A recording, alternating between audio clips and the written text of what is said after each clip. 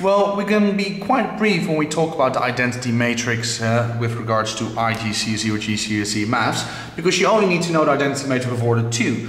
And the identity matrix is a matrix that looks like this: 1, 0, 0, 1. That is what we call the identity matrix, and usually they say that with a capital I, which means the identity.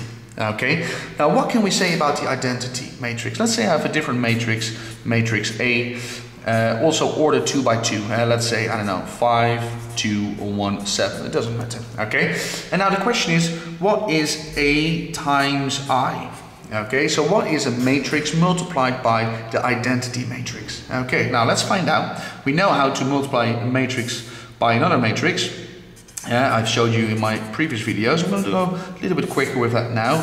1, 0, 0, 1. Well, a 2 by 2 multiplied by a 2 by 2 matrix, the answer is going to be a 2 by 2 matrix. Yeah, as I showed you before. All right, there we go. Now let's find out that first piece of information.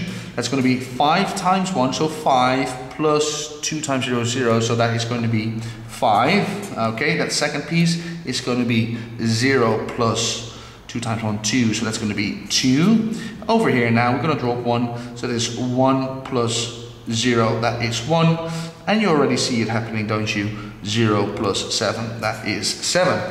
So the solution, yeah, of a matrix of order 2 by 2 multiplied by the identity is the solution to that matrix looks the same as the original matrix.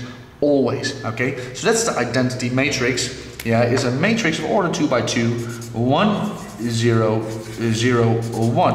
And if you multiply that by any other matrix, yeah, that equals, if you like, IA, and that equals the original matrix A. Always. Identity matrix. Alright, next video, determinant of a matrix. See you there.